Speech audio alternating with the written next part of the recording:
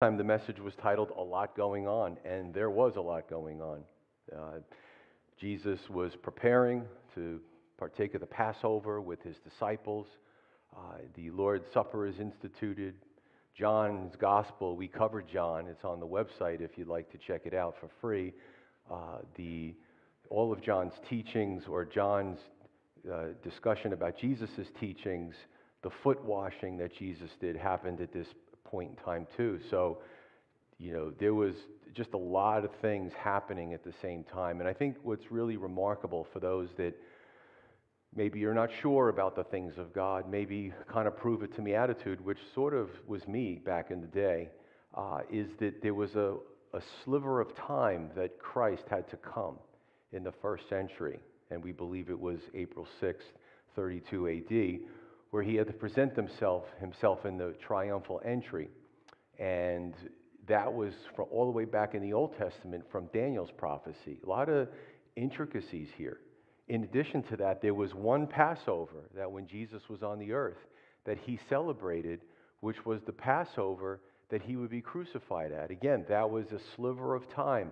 We see him speaking to his disciples about this Passover meaning so much to him to celebrate with his disciples. Not a few hours from then, he would be crucified. Even it was last Sunday, the world celebrated Yom Kippur, Day of Atonement. But if you actually look up what the Old Testament says, it was very specific, right? There had to be a temple, there had to be a high priesthood, the sprinkling of the blood on the mercy seat, right? So, things have changed over the years, but God's word never changes. However, Jesus took that transition. When the priesthood was abolished and the temple was razed to the ground, Jesus had taken that, right, prior to that, that sacrifice, substitutionary atonement for our sins. So there is a lot going on in the Scripture. Today the message is titled Ministering Through Trials. So here, again, these last few hours before the crucifixion, there's a lot of things happening. Unfortunately for Jesus, he had to deal with betrayal, right, from somebody who saw the miracles, walked with him for 3+ years. He had to deal with some infighting. He had to deal with pride. He had to deal with ego. Right? But he was ministering through these trials. He could have just said, everybody, I'm going to be crucified soon. Can you guys all knock it off and just focus on me? But you know what Jesus taught us? He taught us to be others-centered. He taught how to strengthen the church for when he would be physically taken from his followers. And it is a good lesson for us today because sometimes there are some who, maybe in the church, who, want to get involved, want to volunteer, but everything's got to be perfect. Perfect conditions, otherwise they won't volunteer, they won't serve. Well, if you look at Jesus's, example to us, that's not the way he did it. And we're going to look at it in 4 parts. So jumping in, chapter 22, verse 21.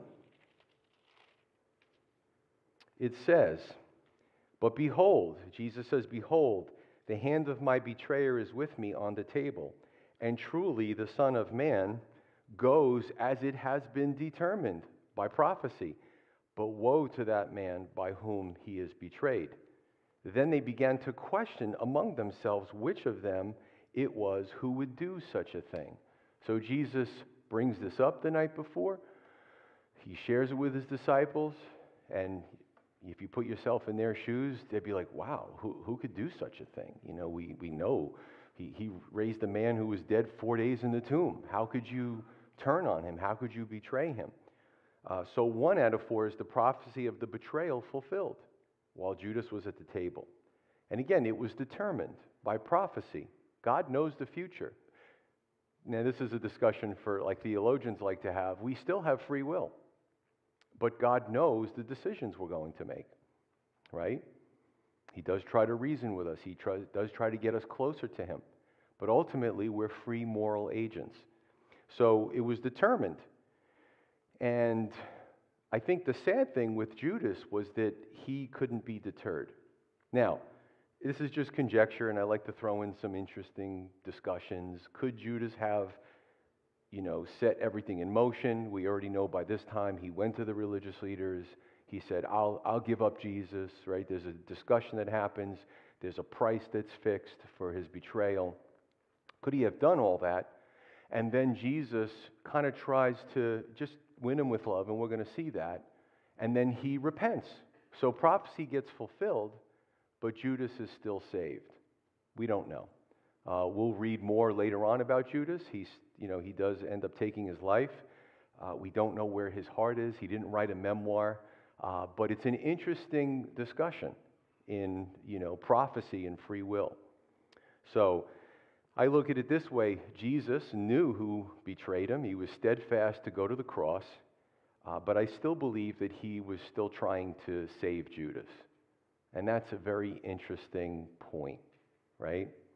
He came to die for everyone's sins, including Judas's, right? I believe, and I've talked to some of my friends who have, doctorate theology degrees, we believe that Judas was there, and Jesus washed his feet along with the other disciples. Wow, that's personal. That's when you study that, that's actually, there's so much symbolism there. His teachings on koinonia and closeness with each other, and the koinonia, that communion, that closeness with God. So I would say that if Jesus tried to save Judas, then nobody is outside the possibility of being saved. Now this is strange, and I felt like I needed to put this in here. In Matthew's Gospel 26:25, there's a little kerfuffle going on when Jesus announces that he's going to be betrayed, and it was somebody there. So in Matthew 26, we see something very subtle. Judas turns to Jesus, and when you look at how the table is set up, it does appear that Judas was sitting out on one side of Jesus. There was two seats or two places that if Jesus was there, if they were eating dinner with him, two spots, so to speak, and it does appear that Judas was in one of those spots right next to Jesus. Judas turns to Jesus and says, "Is it I?" Of course, he knows it's him. Is he messing with him? Is he trying to see that, does he know divinely that he did it? And Jesus, I believe, said quietly to Judas, and he did say this, he said to Judas, "You said it." I believe that, again, Jesus was still trying to love Judas. I believe that he didn't say it out loud. "Yeah, it's you," and out him, because probably knowing Peter, he would have given Judas a beatdown, right? So when Jesus knew the personality of all the people at the table, he knows us, he knows our framework. So I think even in those moments, my opinion is that he's still trying to win him. And I hear people say, "You're a pastor, you have a church, you don't know what I've done, you don't know how bad my heart is, you don't know, I don't belong in church." And I would say, if Jesus was trying to win Judas, what could you have done worse than that? So that's what I love about our Lord. There's no one's outside that possibility of salvation, no matter where you are in life, what you've done, what you're doing now. Right? He loves you and he died for your sins. A few life lessons here is, on a smaller scale. This is actually, I believe, I'll look in one of the dictionaries. I should have done this. That there's actually a word called Judas, right? So 2,000 years later, you're at work and you're both, you and your coworker are applying for a position and they sabotage you, and you say, "Oh, that person Judased me." So we will see in life that, some of you are laughing, it might have happened to you, that somebody tries to take your legs out from under you, either to make you look bad or make them look better. So it could happen professionally, it could happen socially, it could happen in ministry. I've seen churches split apart over these dumb factions where people are just vying for, it's a church, it's not a Fortune 500 company, but really when a crisis takes place, it really shows us what a person is made of. Are they for themselves, or are they really seriously a follower of Christ, right? There's a lot of tests. We're going to look at Jesus speaking about Peter and saying, you're going to be sifted. We're going to talk about what that means. We're all going to be put to a test. And I think sometimes it's not like God's playing games with us. I think I was put to many tests earlier on in my Christian walk, and even through my life. And really it gets to show us about ourselves what we're made of. So those tests are actually good. God already knows what we're made of. Sometimes we need to see, what are we made of? And how can we change to get better? So we'll move on to the next section, verse 24. It says, there was also a dispute among them as to which of them should be considered the greatest. Now, this is the disciples talking. This is the A team, right? And he, looking at what the disciples did, I felt there was hope for me. I wanted to get involved in ministry. If there were 12 perfect people with Jesus, and there were many women followers as well, I would have been like, that's not for me. I would have been one of those people in that category. But I saw, these guys are frail. I mean, these guys, they walked with Jesus. They ate with him. They took naps with him. And still they behaved like this at some time. So it makes me feel better about myself. It says, and he said to them, the kings of the Gentiles, think about this today, the kings or the unbelievers or the secular world exercise lordship or authority over the people. And those who exercise authority over them are called, or they want to be called, benefactors or philanthropists. But not so among you. On the contrary, he who is greatest among you, let him be as the younger, and he who governs as he who serves. For who is greater, he who sits at the table or he who serves? Now remember, Jesus is reflecting a cultural norm. People will misread the scripture on purpose. Is it not he who sits at the table? Yet I am among you as the one who serves. But you are those who have continued with me in my trials, and I bestow upon you a kingdom, just as my Father bestowed one upon me, that you may eat and drink at my table in my kingdom, and sit on thrones judging the 12 tribes of Israel. And that last verse is really, when you look at the millennial kingdom, you look at the afterlife, it was more of a sort of an organizational governance kind of thing. And that word judge, some people immediately go, but that word judge has a very large semantic range. So judging today could mean I went to a 4-H and I judged among the pies, the homemade pies, and I said, this one's the best. Nobody gets hurt, right? That same word in context, all the way on the other end of the scale, can have to do with something only reserved for God, judging for sin. And then there's everything in between. Typical governance, how does God want us to, and we see this with the Apostle Paul. And so I just want to make sure, some people read that and they go, wow, that's unsettling, but it's not what you would necessarily think based on the context of the scripture and the semantic range of the word. So 2 out of 4 is great in God's eyes, right? Powerful teachings, object lessons by Christ, shares with his disciples, and this is how they behave. How did it start? Again, I like to just kind of, say to myself, I wonder why this happened right after Jesus said this. What was the issue? And it's quite possible that the disciples were attempting to prove, right, that they would never betray Jesus after he spoke about the traitor. So, and who knows, would we do the same thing? Would we go, no, it's definitely not me. You should have seen me with Jesus, and, I held the bags, and, So we don't know, but it does look like they were trying to prove that they weren't the one, right? Because they didn't know that it was Judas. But unfortunately for them, we see this a few times in the Gospels where they let things get to their head a little bit, and Jesus had to rebuke them. And some of these object lessons didn't sink in until many years later. Actually, Pastor Vinny is going through the book of Acts on Wednesday night, and it's a totally different group of followers, men and women, that did amazing things when Jesus had ascended into heaven. He was not physically with them anymore, but they had learned enough lessons from him, enough teachings, enough parables, enough symbolism, where they actually did some great things serving the Lord and the people. So verse 25, I have to laugh. I'm going to wade into some territory here, and then I'm going to wade out, but I just can't help. This is actually unique to Luke's Gospel, and if I read it again, and I paraphrase it with the words, basically he says that the rulers of the unsaved world exercise control over their people, yet those same people want to be called philanthropists or benefactors. Sounds like government, doesn't it? We're doing this for you, you know what I'm saying? We recently had a senator, sadly, who was indicted. They found gold bars and hundreds of thousands of dollars and whatever. Hope he gets a fair trial. But some of these people, they get into office and they get power, right? And they almost deceive themselves into thinking, remember, it's called public what? Public, thank you. Well, you all know that one. I hope you all go out and vote, right? Public service. You're supposed to serve the public. But I think after a few, maybe decades or so, people forget what the mission is. But let me throw this in there. It's a lot worse when religious leaders do this kind of stuff, isn't it? Oh, yeah. Because we're supposed to be setting the example.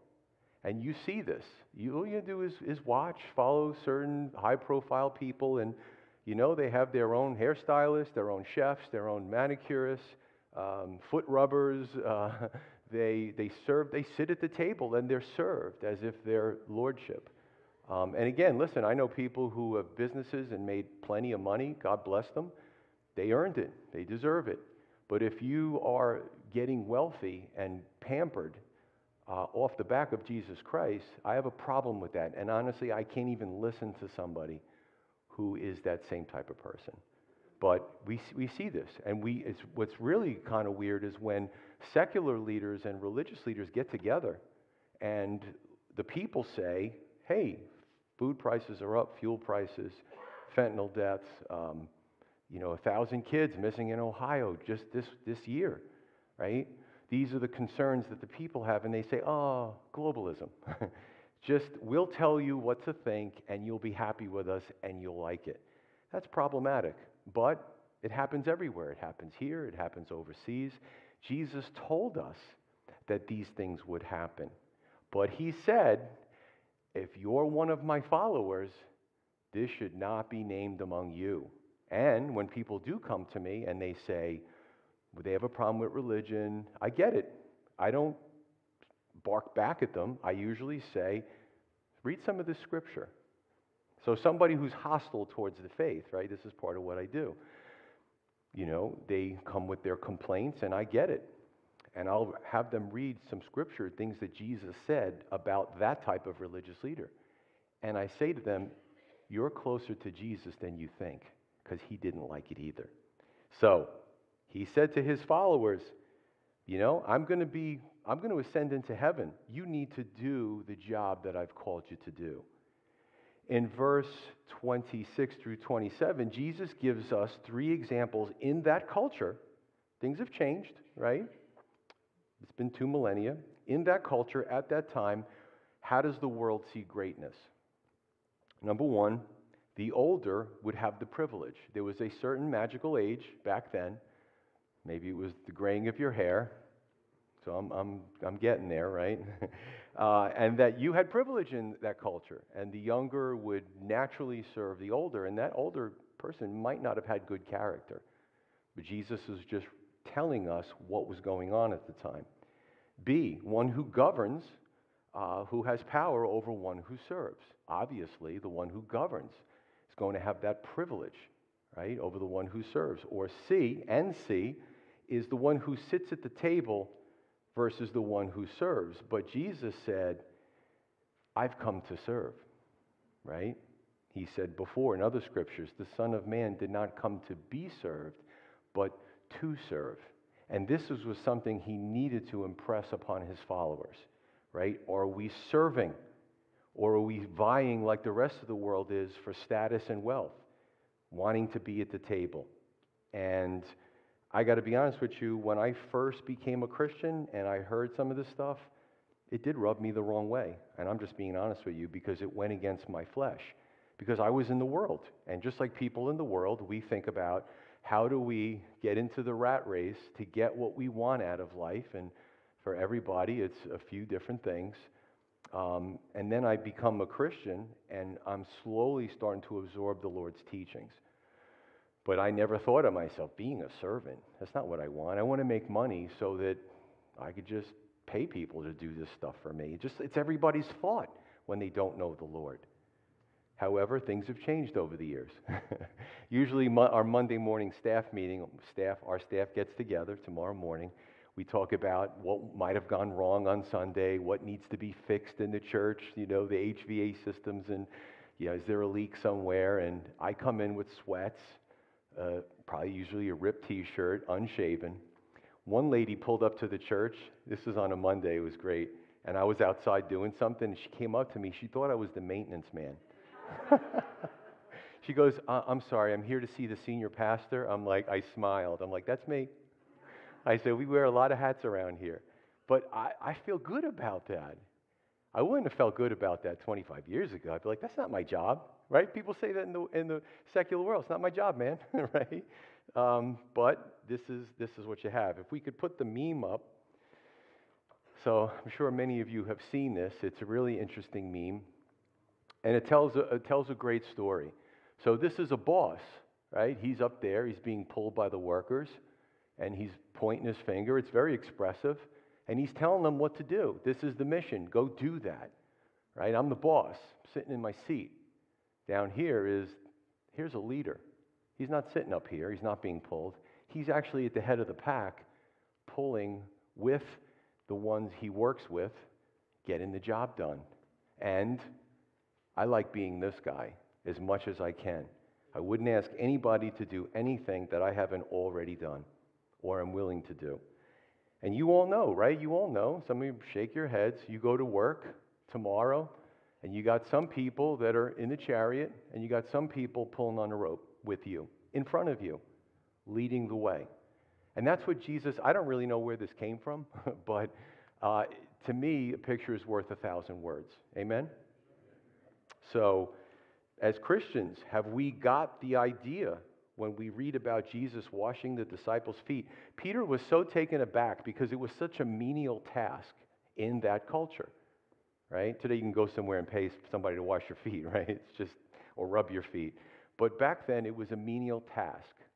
And again, it was that culture that when Jesus girded himself, took out the cloth and the water and was starting to wash their dirty feet, open-toed sandals, hot climate, sweat, walking through dusty, their feet were filthy. And Jesus goes to wash Peter's feet. He balks at it. It bothers him. He saw Jesus raise the dead. He saw Jesus heal the lepers. No, certainly not, Lord. He's emphatic about not wanting the Lord to wash his feet because of the cultural implications to it.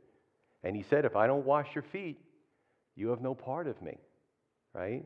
It was something that we needed to get. I'll tell you a funny story. Even when I worked in my secular job as a police officer, I had great supervisors, and then some that weren't so great. And the great supervisors, I would go over and above to do what they asked me to do because they were the ones pulling, right? They were the leaders. But there was this one supervisor, you've seen it in your workplace, and he got promoted a few times, and I never say names, but he would drive around, and he would, after a snowstorm, 24 hours, there was the statute, township statute, you had to have your sidewalk cleaned of snow. And he would go out there like clockwork, and he'd drive around, and he'd call out the district cars to go ticket the people whose sidewalks had snow on it. Well, it is the law. But I knew intuitively that either the person was probably elderly, disabled, or couldn't afford to have their sidewalks cleaned, right? So I would go to the house, and it's funny, I never wrote a ticket for it, right? I'd go to the house, knock on the door. I remember one elderly woman came to the door. I said, listen, ma'am, you're supposed to clean the sidewalk of snow. I said, do you have a snow shovel? She said, yes. I said, well, hurry up and give it to me. I've got to work quickly. And I did this a few times. I would, in uniform, I would just so happy to do it. And then I'd come back, and how many tickets did you write for cleaning the snow off the sidewalks? I'm like, none. What do you mean none? I called it out. I said, I know, but when I got there, it was clean. So how can I write a ticket for something that was clean? So, I had a lot of moments like that in my job, but you could throw your back out. It could be a insurance thing and a lawsuit. I'm like, okay, yeah, all right. Well, don't send me to write tickets to elderly people. You know what I'm saying? So you wonder why Pastor Joe never got promoted when he was on the force. So somebody actually said to me I was unsupervisable, but in a good way, in a good way, right? Okay, let's get off of that. But listen, when I first started the career, I was not like that. These are lessons that Jesus wants us to learn. People need to see if we have some status and we're doing something or ministering to somebody or giving an ear to somebody who's really going through a hard time when maybe the others don't want to deal with that person, they will see Christ's light in you. And that's the whole point. Eventually, hopefully, it leads to them understanding the way of salvation. That Christ came and died for their sins. Why are you like this? Because I'm learning from my Lord. From God himself taught me these things through the word. Verse 28 through 30, the servant's reward. You know what Jesus said? And people will read this too quickly. He says that you will have a seat, right? You may eat and drink at my table in my kingdom. If you read Fox's Book of Martyrs and study the early church, and especially the apostles and the followers, they had rough lives. They didn't sit in the lap of luxury. They were too busy doing God's will. They were too busy serving. They were too busy sharing the message of salvation. They were too busy turning the Roman world upside down because there was this new philosophy that people were gravitating toward because it gave the people hope. And you can look up in the history books, the secular ones, and see the impact Christianity had on the Roman Empire. Eventually the Roman Empire it's disintegrated.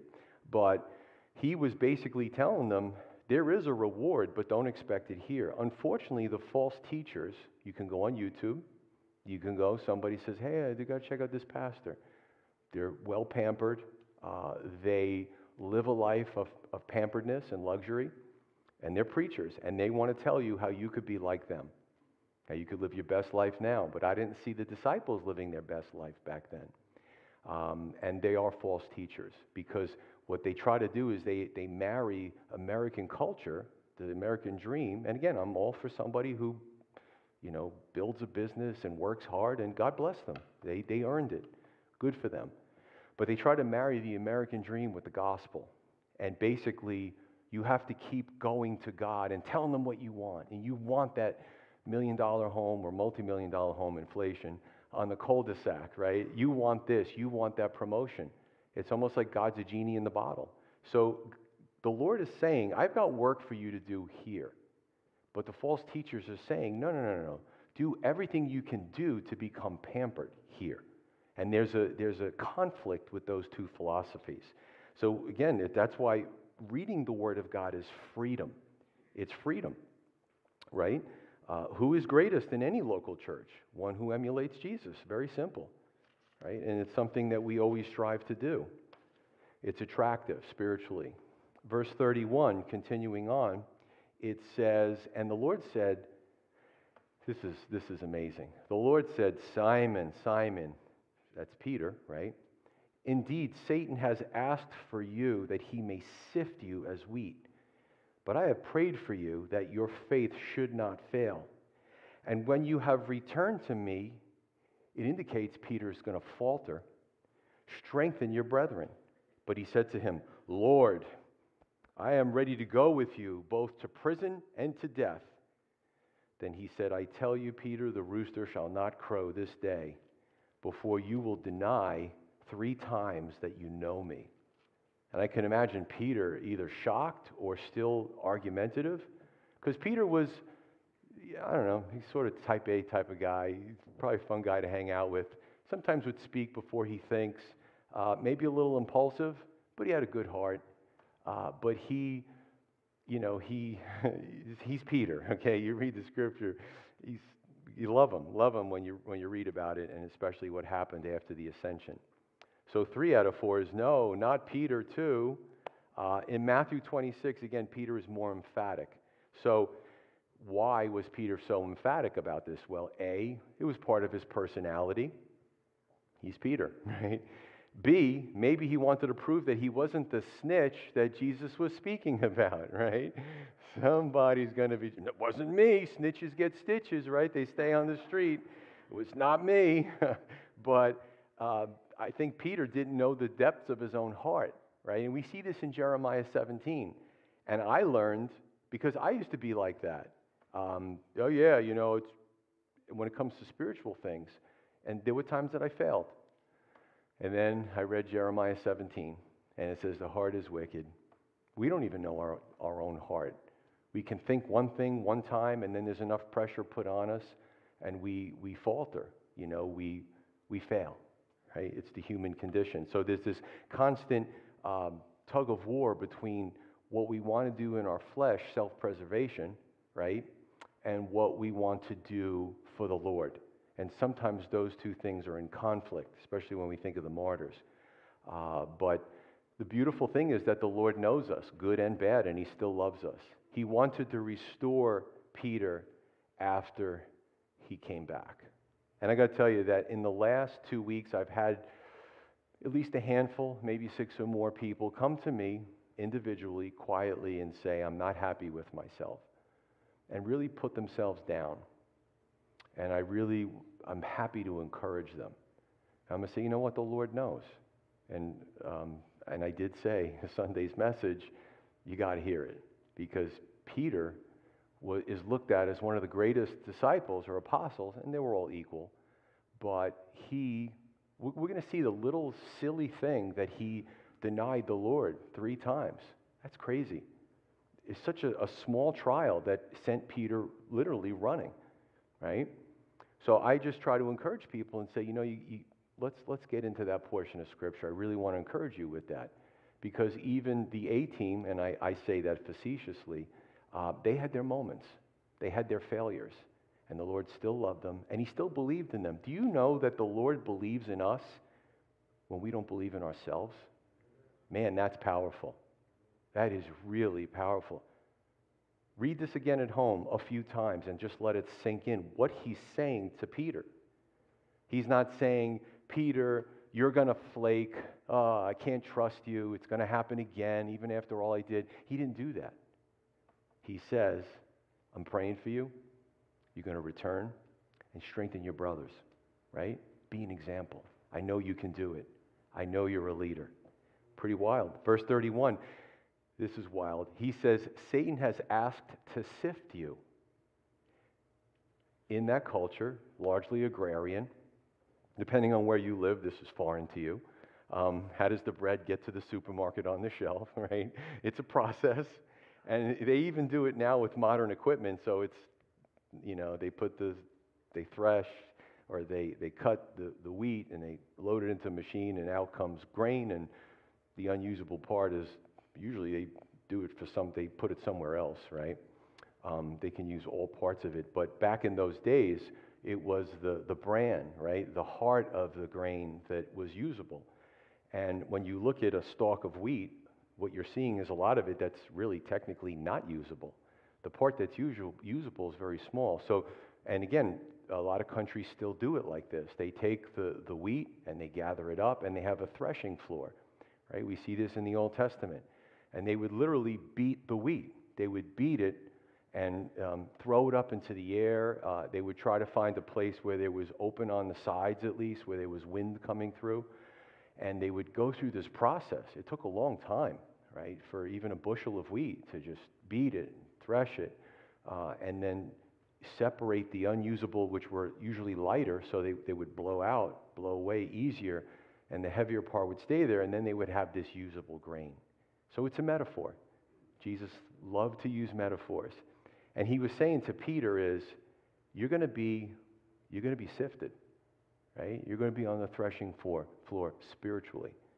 And Jesus already knew what Peter was made of and what parts of him needed to go away, just like all of us, right, as Christians? There's parts of us that maybe we're stingy, maybe we're unforgiveness, maybe we're haughty, mean-spirited, whatever it is. If we grow in Christ, a lot of that stuff has to move out. Now, for some, right, some takes longer, some of these things go easier, some of them take years to accomplish. But Peter was going to be sifted, and he needed to see what he was made of. It's happened to me, it'll happen to all of you. Christianity, I like to say, is not a sprint. It's more of a cross country. You go and you go and you go until you go to be with the Lord, right? This isn't something that's fleeting. It's not a fad. It's not a genre. It's a way of life. And many are like rising stars. I've seen it. And they're doing so much stuff, and I'll sometimes say, pump the brakes, slow down, pray more, talk to the Lord, read. They just do, and they shooting stars, and then they disappear. And that's not what we're called to do. So Peter had to run that long distance race for the Lord. It wasn't a sprint. And we're going to run into that as well. I've had situations, I'll share you one, it's actually a funny story, where as a pastor, I've talked to people who I felt were starting to, like Peter, they were faltering in their faith. And it's intuitively, I know they're going to disappear for a while. You just know it. You just know it after a while. And there's this young guy who I was discipling, and we had a great conversation not that long ago. And he got caught up in some things, and he started disappearing, right? He left the church, but he also left following the Lord because we talked afterwards. He disappeared. I couldn't get a hold of him. He was gone for years. And a few years later, he actually calls me, and he's all nervous when he calls me. And he said, everything you taught me was right. He goes, I got caught up in some stuff, things I already knew. And so I said, so why are you calling me now? He said, well, I reconnected with the Lord, which is good. I got involved in a fellowship near me, which is good. I started serving, which is good, right? And he said, and I'm just trying to do the right thing, and people are gossiping about me, and they're saying things, and he gets caught up, and he goes, and then the Lord convicted me and said, you did that to Pastor Joe. I said, oh, wow, this is a great conversation. Tell me more, But it was cool. I said, do me a favor, keep my phone number. I said, you ever run into anything, I said, you call me. Because it isn't about, he hurt my feelings, or it's not about me. It's about him and his Lord. It's just where he was in this church. This happens all over the place, right? And I can't tell you how many times I've had those face-to-face, passionate conversations on the phone, sometimes guys, sometimes ladies, just trying to strengthen them and trying to keep them from where I know they're going. But I can tell you, I've gotten emails, phone calls, a lot of things from people years later who, like Peter, came back. And they don't have to come back here, but as long as they come back to the Lord, I'm happy, right? We all work together, don't we? This thing about churches, my church is better than your church, and this is sort of like a party spirit that we see in politics. As long as it's a solid church, it's teaching the Bible, it's discipling people, praise God. It's an awesome thing. So this is really a neat thing that we get to see. What are we made of, right? So Peter falters, but he comes back stronger. Verse 32, when you return to me. I'm sure Peter remembered that. He probably thought, well, I'm not going to leave you in the first place. But then he did. And then the Lord's words, this is the Lord Jesus talking to him. How do you forget his touching, beautiful, intimate words to you? When you return to me. Now, folks, this isn't just Peter, because when you look at the Greek grammatical structure, right, it doesn't always come out in the English. You is also plural. So in some portions of this scripture. So he's saying to Peter and to all of them, Peter was, he was a prominent figure in the 12. But he was letting them out, all the rest of them know that they were also going to be sifted. As a matter of fact, from what I read in Scripture, when I read all the Gospels, when Jesus was being crucified, there was only one disciple, John, who was at the cross comforting Mary, right?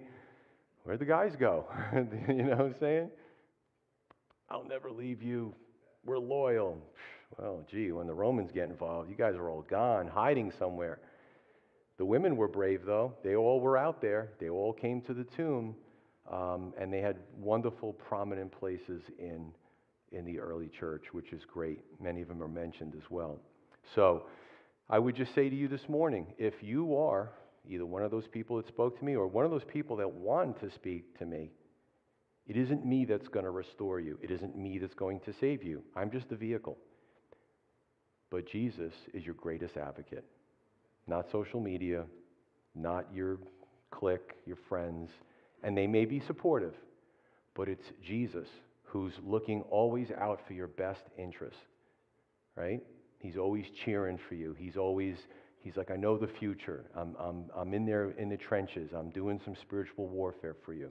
Romans 8 says even the Holy Spirit makes intercession for us when we don't know what to do or what to say. You ever been in a trial that's so rough? Maybe you go, you take a walk, or you're in your car and you want to pray to God and you go, there's just no words. It's a personal trial. It's a health issue. It's something with your kids. A loved one passes away, right? And you want to pray. You make that connection, but just no words come out.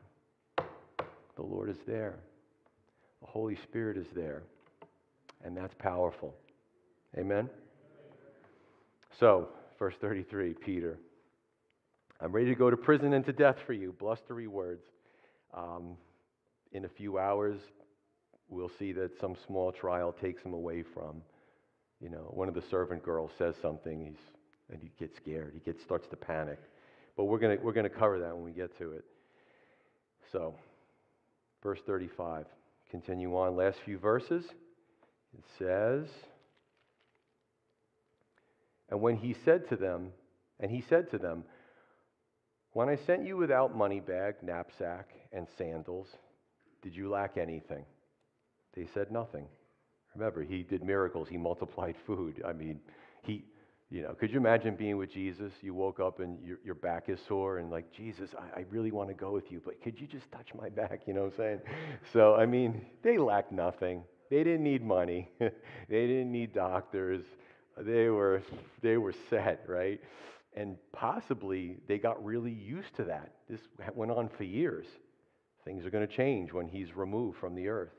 He said to them, but now he who has a money bag, let him take it, and likewise a knapsack.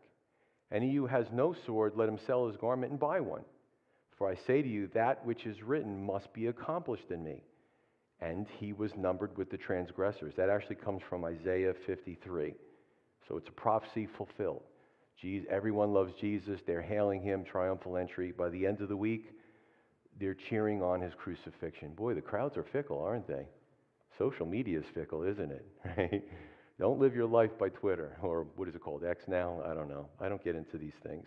But, people's minds change. And he was letting them know things are going to change very quickly. For the things concerning me have an end. So they said, look, Lord, here are 2 swords. And he said to them, it is enough. Let's go through this. 4, the force field is lifted. It's the best one I could think of. No problems while they were walking with Christ. Teaching, miracles, food multiplication, leftovers. If you like leftovers, that was great. There was always something left over. Nothing could stop him. Why? Because Jesus was on a divine time clock, and he had to go to the cross. He even said that. He even said that's why he came into the world, to die for our sins. But Jesus' ascension changed everything. Now they were subject to wild animals, hunger, lack, hostility, and things that plagued everyone else. Okay, and this is the problem with people who read what they want to read out of Scripture. Some have read this and got the impression that Jesus was trying to get Christians to start an army and fight the unbelievers. Wow, that's a wild imagination to take those few verses and run with that. Okay, what did they focus on? The swords. They didn't say anything about the money bag. They didn't say anything about the knapsacks, right? And when you read the original language, it is enough, not like, hey, that's good, you got 2 swords. He was referring to the conversation. It's enough. No more discussion on the subject. Sometimes when we're put into a corner, it's easier to fight physically than to walk away. And you could see Peter in the garden, we'll come to that, where he draws his sword and Jesus makes him put his sword away because he totally misinterpreted what Jesus said, which was not uncommon. Verse 37, Jesus said that he would be numbered with the transgressors, Isaiah 53:12. Right? For the things concerning me have an end, meaning his dispensation or his time on the earth. Prophesied in Daniel, there was a time that he was to come, time to present himself as the Messiah, time to be given himself up to be crucified, shed his blood for the remission of sins, time to ascend, right, after the resurrection, 40 days later, he ascends into heaven, boom, he sets the wheels in motion for the human element after their training to continue with this concept that we understand as the church, and we've been experiencing that for the last 2,000 years, some good and some bad, but Jesus didn't fail. You find a clergy leader doing something that's vile, I can find you a scripture where Jesus says not to do that. And you might think, oh, and I've seen this in the paper, the person was, they passed away, and then they find out they did all these bad things. Now they got to stand in front of God. Now, I'm not speaking for God, but he might say something like, you know what's going on right now, don't you? You totally misrepresented me. Don't try to hide behind the cross at this point. So, just my conjecture. So, as we close, John's gospel, again, fills in some other things, and I'll just fill some things in quickly before we close. John 13. So this happens that same evening, right? They're in the upper room celebrating the Passover. Lord's Supper is being instituted. In John 13, Jesus tells the disciples, I have to go. And where I go, you cannot follow. Remember, he's going into the spiritual realm. They can't follow. They got to stay here on the earth. John 14, really cool. I read this a lot at funerals for believers. He says, but I'm not going to leave you orphans.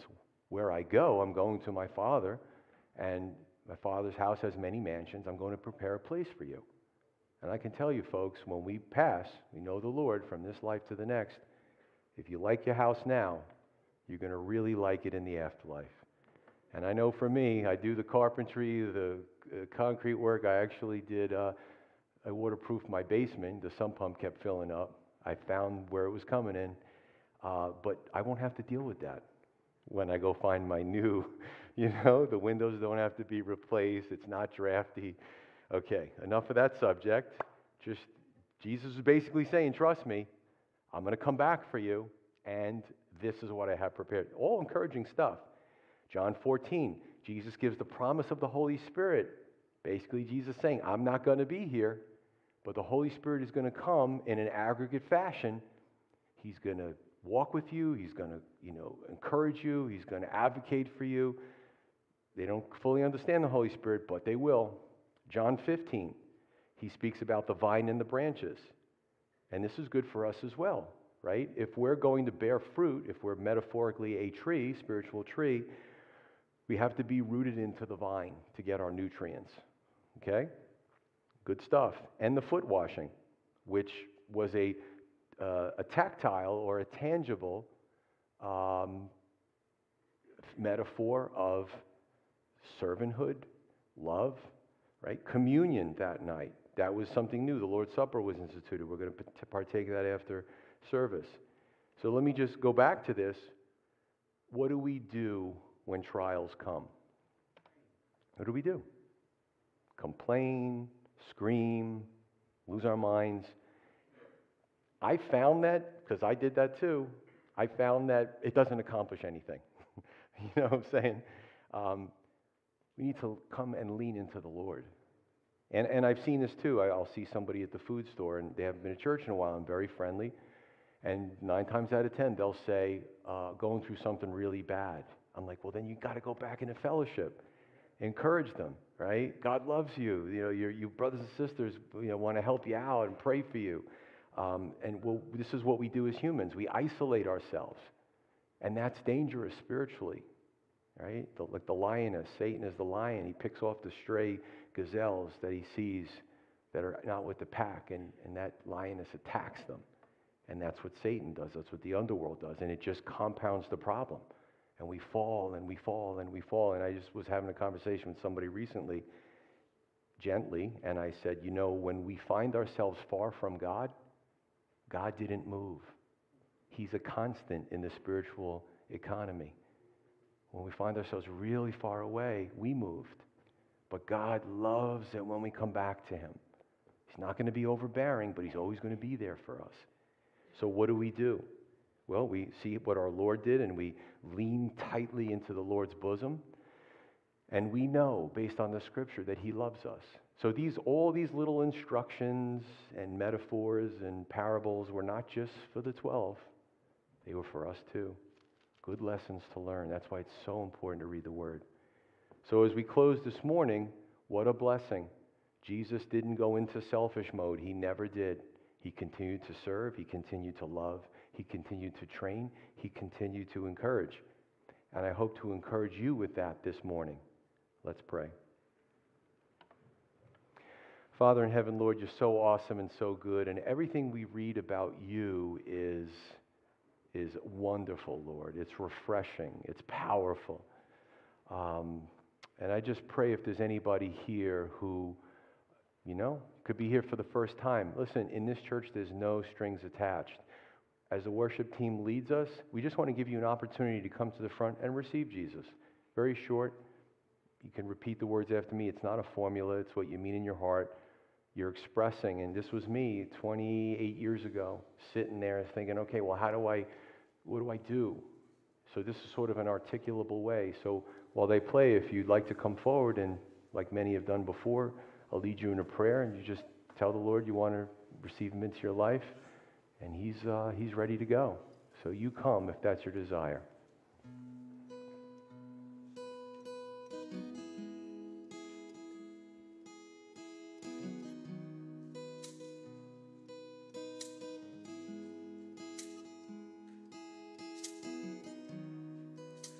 Stand before your throne.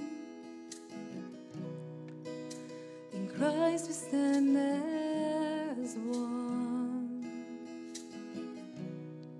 Some are weak and some are strong.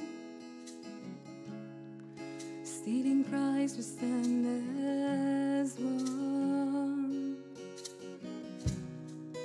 As the wood begins to fade and the cross comes into view, our restless hearts find peace again. As the cross comes into view, at the cross we are forgiven. At the cross we are healed. At the cross new life is given. At the cross God's love is revealed.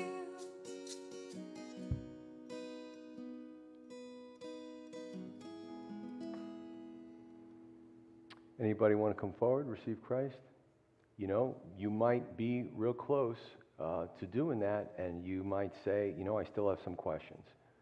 I'm really, really liking the Word, liking learning about Jesus, but I have questions. So, see me after service. We can chat. Love to get those questions answered. There's only everything good about receiving Christ into your life. Amen. So at this time, the elements for communion will be distributed.